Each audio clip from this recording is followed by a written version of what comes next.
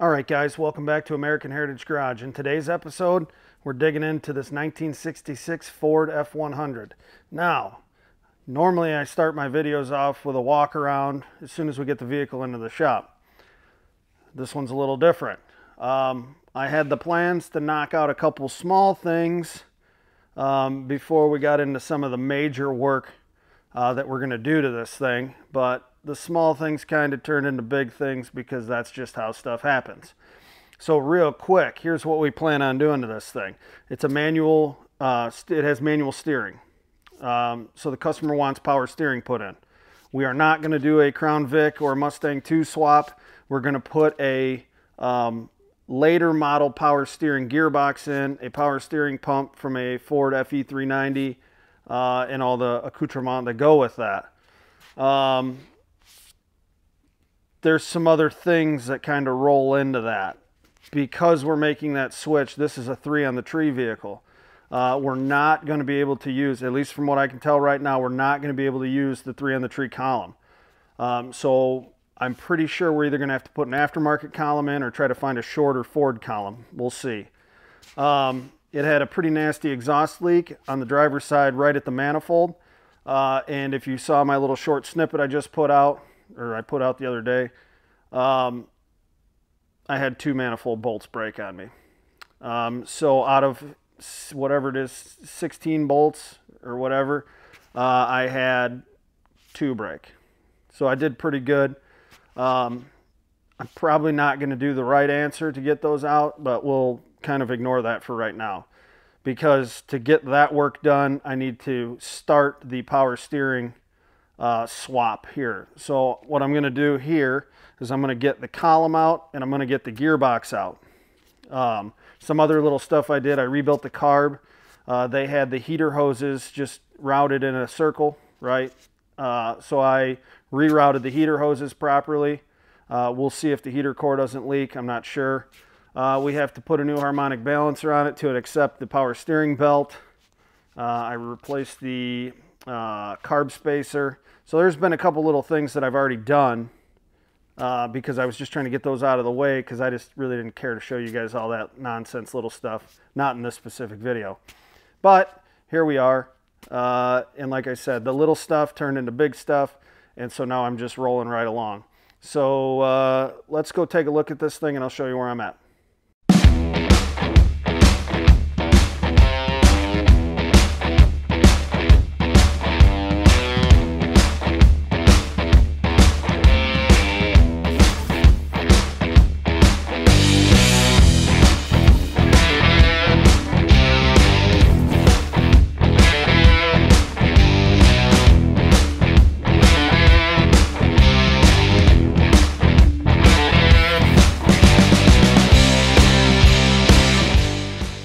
Okay guys, so we're on the driver's side of the vehicle here.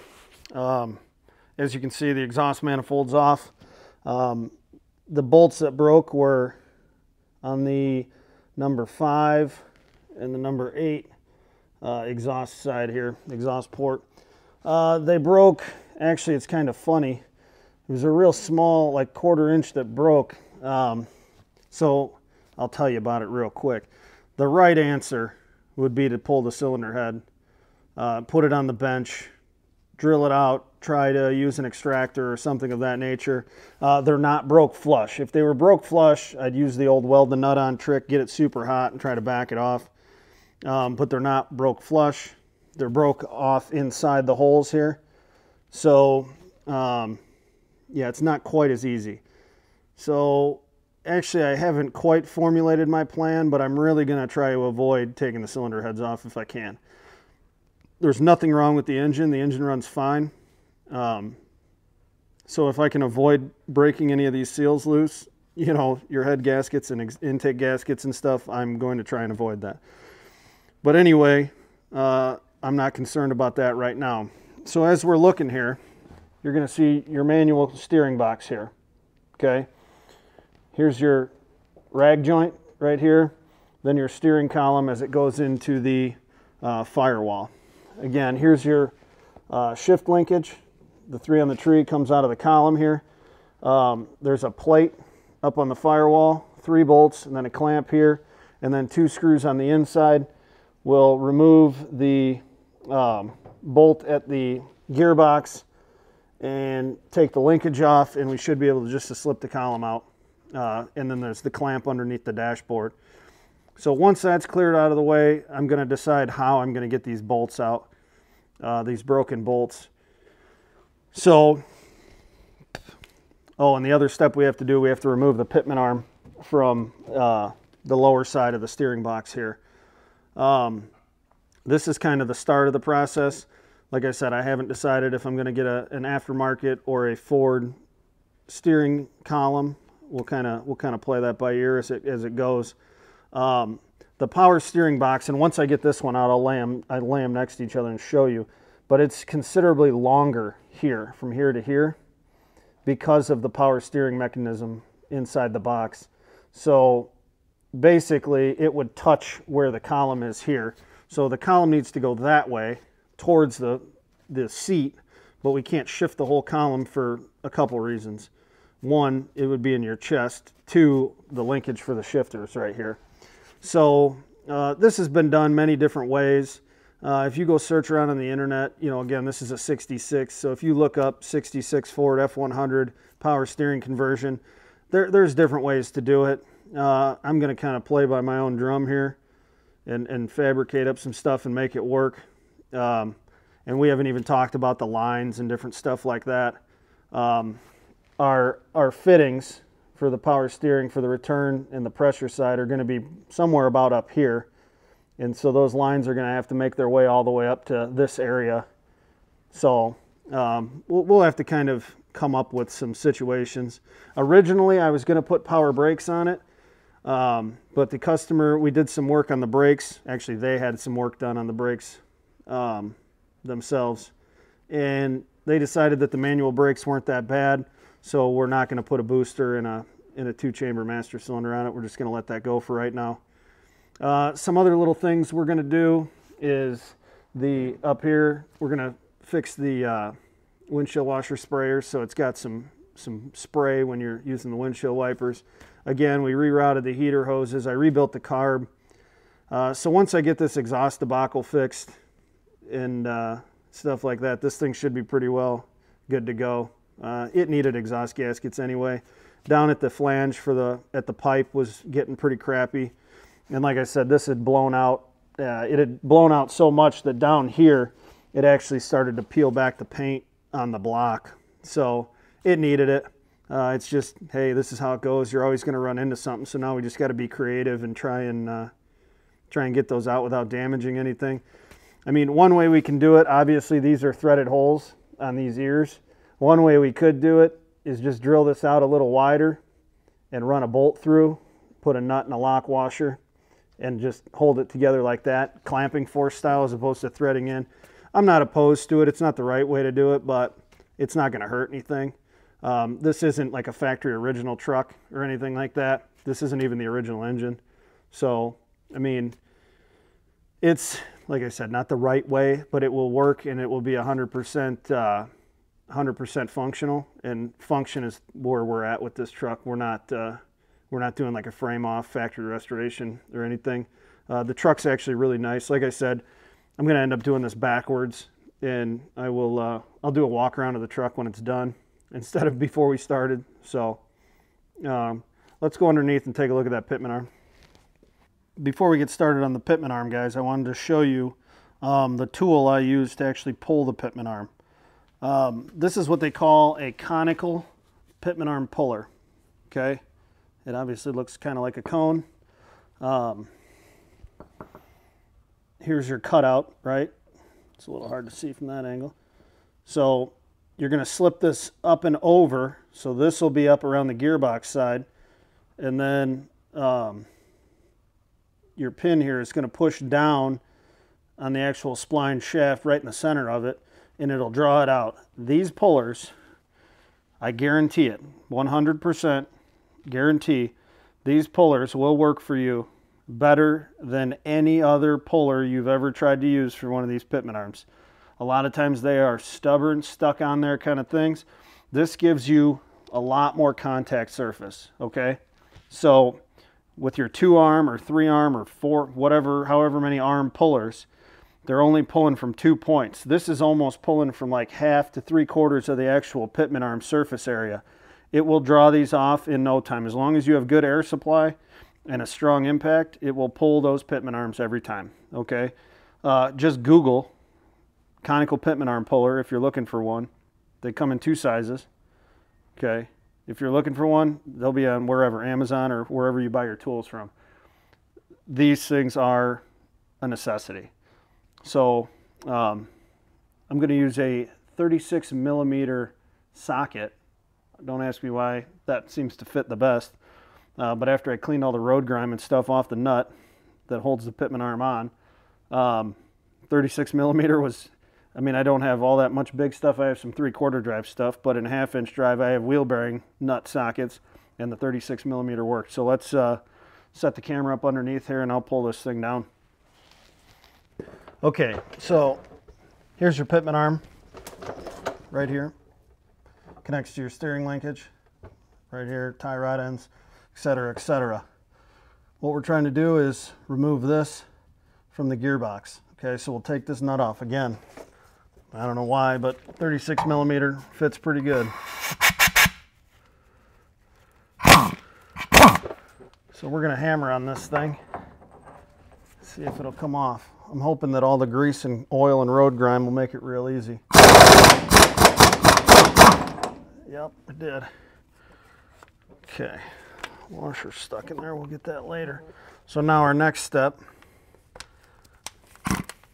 is going to be installing our pitman arm puller. Okay, so it's going to slip over this way, and I'll show you a little better once I get it down.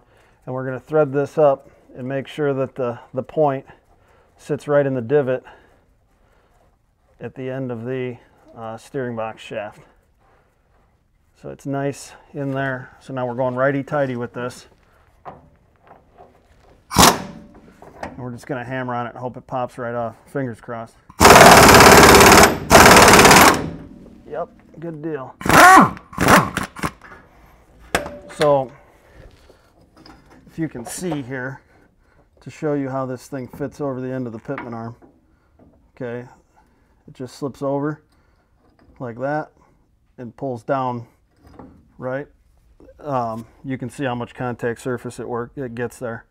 So good tool.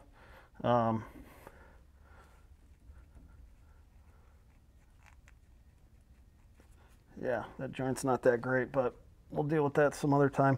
So now we're gonna head back up, and we need to disconnect the steering shaft, unbolt the column from the vehicle itself, and remove the shifter linkage, and that's probably about everything. Then we'll pull the column out and go from there. So I removed the clamp bolt that holds it onto the steering, or that holds the end of the steering shaft onto the gearbox. There's this clamp here. I release that so now the shaft can move in and out.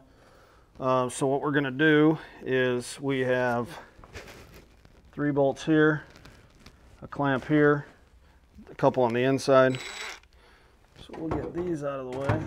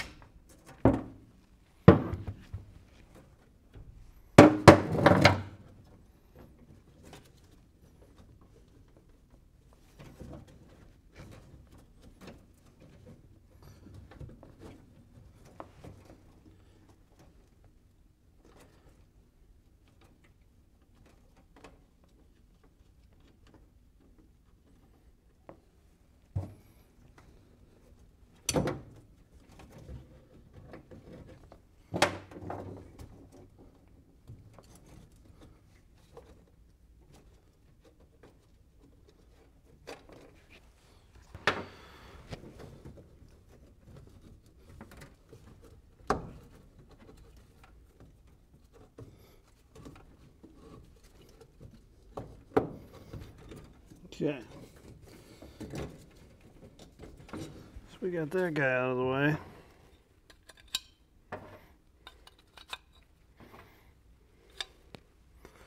So now I got to jump in from the inside, get this piece off, and then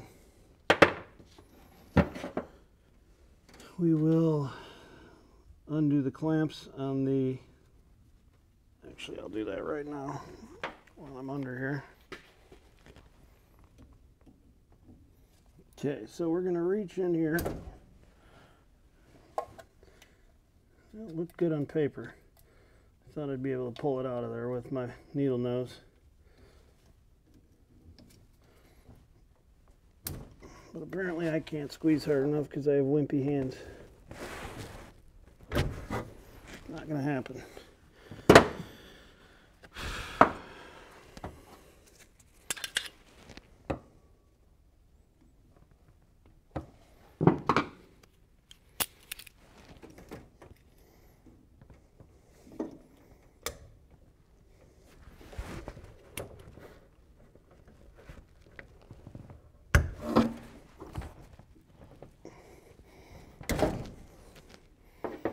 There we go.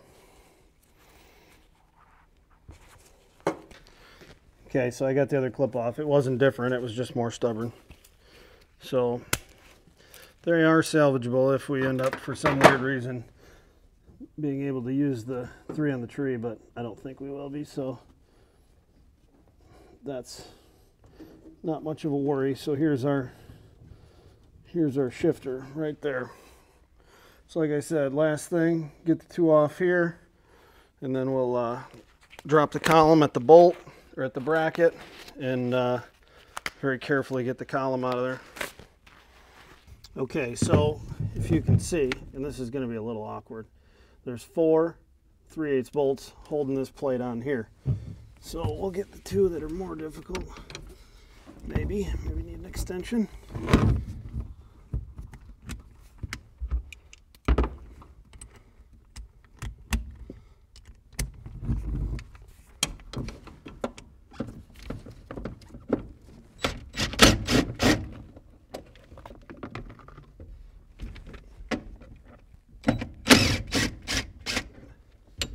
Trying not to damage too much of the insulation here, but we're gonna have to sacrifice a little bit. That's just all there is to it.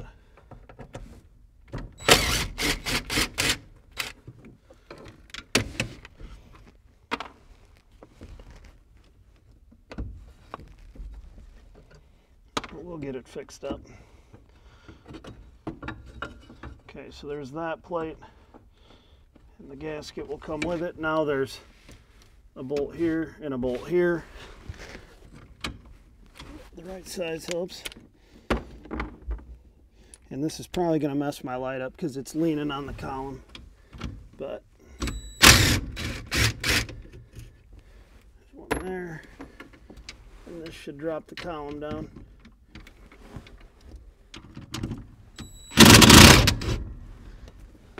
Hold it here.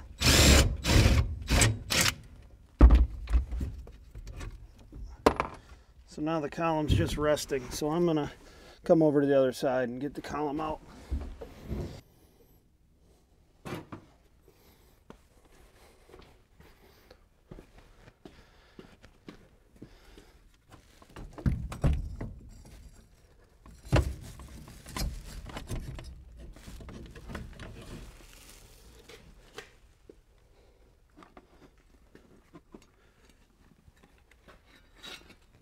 Okay guys, so here's our column wiring.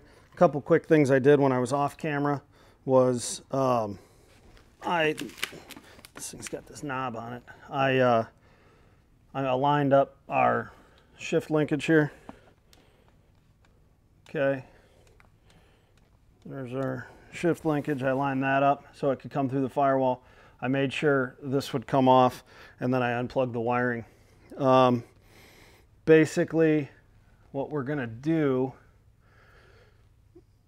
well, I'm not sure yet.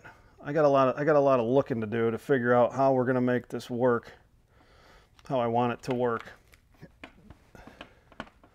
I don't know if I can cut back this shaft and remove the linkage out of here. I'm not 100% sure yet. But basically our measurement and shaft, your steering column is measured from the end of the bell to the end of the housing down here. This is whatever, I don't know what it is, but we'll take a measurement once the new gearbox is in and we figure out how far towards the firewall that thing's going to be, and if we're going to have to kind of come up with our own joint down here. But yeah, we'll look into it. I know for a fact that the original steering wheel is going to have to stay with the truck, so we'll have to make that work. It looks like this rubber boot isn't any good. But yeah, we got a little hunting to do, so we'll kind of figure it out. All right, so I've removed the gearbox. 3 bolts, 1, 2, 3, on the outside of the frame rail. And once everything's disconnected from the gearbox, it pretty much just rests in there, and then you can either take it out from the bottom if there's enough room. In this case, I took it out from the top. So that's all freed and cleared in there. I'm going to show you the difference between the 2 gearboxes now. So what we're looking at here is, this is the manual steering box that came out of the truck. This is the new power steering gearbox. So as you can see, we have some length difference from this end to this end. Then if we turn them this way,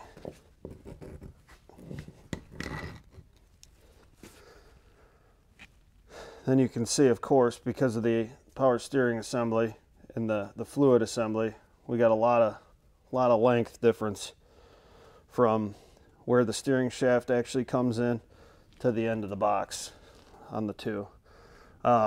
So this length is really what's causing us the issue. The extra inch or so this way, we'll deal with that when that time comes. Also, where the pitman arm mounts, you're like 1/4 of an inch bigger on the power steering box than on the manual box. So that's something we're gonna have to work out, whether we get a new pitman arm or something. I'm pretty sure that's what I'm gonna do. And then I'm hoping the linkage is gonna work. So we'll see. Next thing I want to address is the column. I had mentioned I was gonna buy a new column for this truck or an aftermarket column. But I think I have an idea, so let's talk about that. So here's the steering column. What I did was take the rag joint apart, and then I used a puller, and I took the rag joint coupler. It was tough. It splined onto the end of the steering shaft, but put some heat around it and pulled it off here. It's just pressed on. And then at that point, you're able to take the column apart. So pretty much from here, the column just slips off the steering shaft. So for right now, this can get set aside.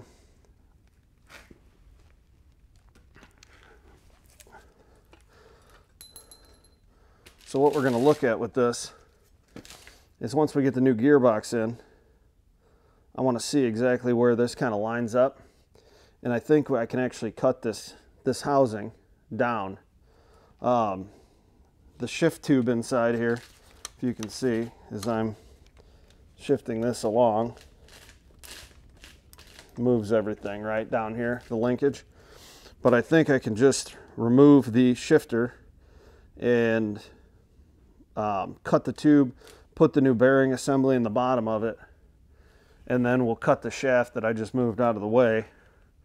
What I may have to do is section this. So leave the end, but section out a portion in the middle here. We'll see. I'm not 100% sure. I need to kind of look at it. I got to get that bearing carrier out of the bottom, but I think we can actually keep the original column, which I kind of want to do if I have that option, and it'll save some money most likely in the long run. And we'll section the steering shaft out too. That way we can keep the splines at the end. You just got to weld it really good, make it a nice strong weld. That's no big deal. Some people frown upon it, but there's nothing wrong with it. That way we keep the original wiring. We don't have to mess around with any of that stuff. The turn signals will all be guaranteed to work, and it's just the better option if we can make it happen. So that's kind of my goal. We'll play it by ear.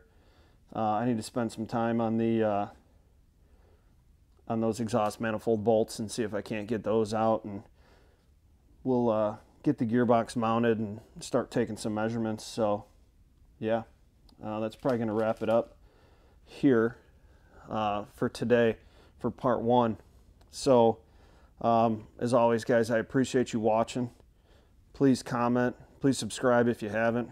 We got some cool stuff coming up with this. We're going to tear into the IROC engine here pretty soon, so I'm excited. Moving right along. Hope everybody's staying safe. Thanksgiving's coming up, guys. You got to make your own decisions. I'm not going to sit here and tell you what to do. It's a crazy world out there right now. It's almost hard to know what the truth is. So anyway, not to get on my high horse, but I hope you're all doing safe. I hope your families are safe and well. Stay tuned for part 2 of the F100 Power Steering, guys. Until next time, we'll see you out here at American Heritage Garage.